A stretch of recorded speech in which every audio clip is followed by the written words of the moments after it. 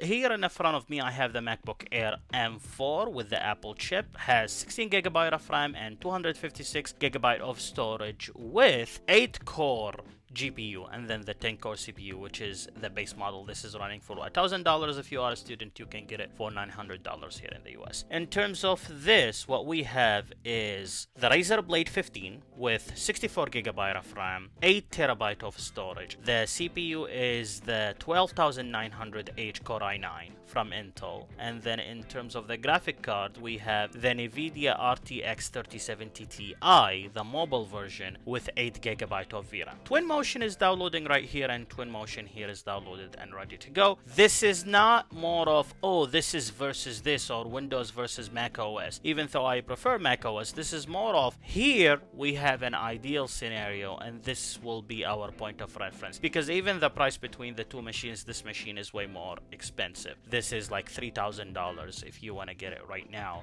This is the 2022 version, by the way. If you want to get the newer version, it is again $3,000. This older model, I don't think it's on sale anymore, and if you can find it, probably you will find it for $2,000, which is a bargain if you can. This is only $1,000 and you can get it for $900 as a student. We are just going to launch TwinMotion and just see how much frame rate we are getting. This is the first time I am running a TwinMotion on the M4 MacBook Air, and I will be honest, I do not use a TwinMotion, but this is for the sake of testing for the people who are interested in TwinMotion to begin with. You know, we might be with a surprise where this would perform better than that. We don't know. We will see as soon as this is ready to go. Okay, so I have them both open, and right now the project that I am trying to open is the White Studio. So I have the White Studio opening right here, which did open, and then I have the White Studio opening right here as well. So that would be a good comparison, for example, for which one would open a tiny bit quicker or maybe a lot quicker. Well, a tiny bit quicker, and probably it's just because I started the process here first and then I came here. So in terms of the performance, so we are looking at the GPU RAM being used at 42%, and we are getting 15 FPS, which is good because the quality setup that I have on the M4 MacBook Air is that shadows high, view distance high, effects are high, post-processing high, textures are high, anti-aliasing is high, and then point to cloud. Now let's move around and see if that's gonna change things at all. Oh, I thought moving is not smooth. Moving is smooth, it's just that we are getting 15 FPS. Now, we're gonna look at here. We are having 37 frames on the Windows machine, which means the FPS that we are getting here is double. And in terms of the GPU, we are using it at 97% because this is an SoC, so it has more GPU VRAM. Now, in terms of the CPU, here we are using only 6% of the CPU, and here we are using 15% of the CPU. And that is to be expected because the M4, without even me looking up anything, definitely in terms of performance is more efficient and then better performance than the Intel Core i9 1200 and 900H. In terms of the triangles, we have the same amount, the light we have the same amount, and everything else is the same amount. Now I'm gonna try a different project, the basic lighting, and then I would actually have a work table being downloaded, but let's go ahead and open that project. So this is running.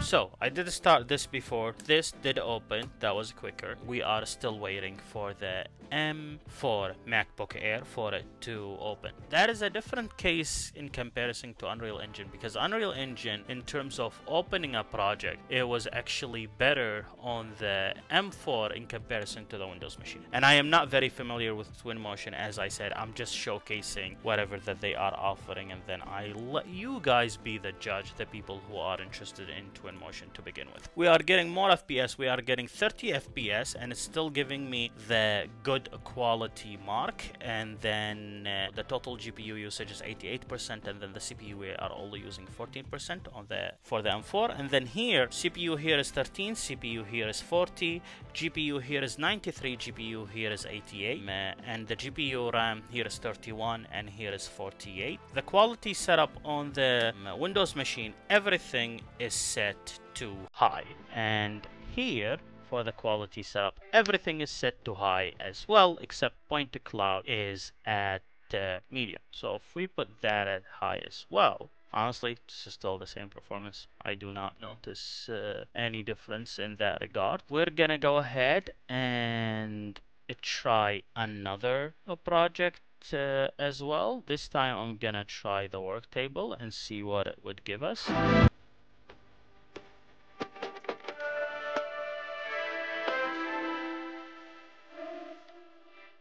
And here we go, here we have it. We have a shoe and all that funny stuff, and then the same case is happening here.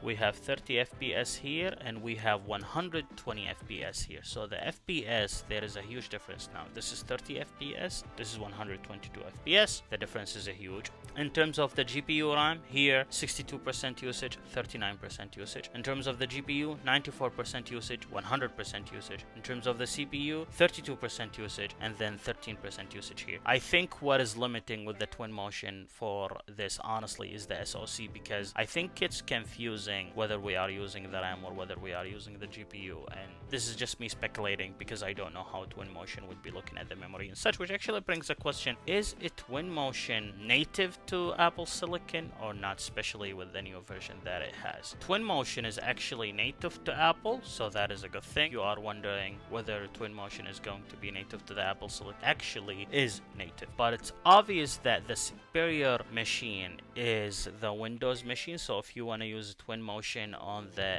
M4 MacBook Air, the base model, I do not recommend. Now again, this is a point of reference. This is the ideal, so I know sometimes I might treat it as this versus this, but this is our ideal scenario and it's our point of reference for the performance. If you are okay with 30 FPS, as this seems to be the staple here, go with that. And speaking of which, we are getting 60 FPS with the monochromatic project. So here we have 60 FPS, and then here we have 152 frames. So the difference is huge, but the difference in price is huge as well, because if we take it as the three portions, 50 and 50 and 50, 150, $1,000, $2,000, $3,000, and the price of this machine is $3,000, and the price of this machine is $1,000. So it's more of I am getting what I am paying for type of scenario. And people, this is all what I have, and have a good night.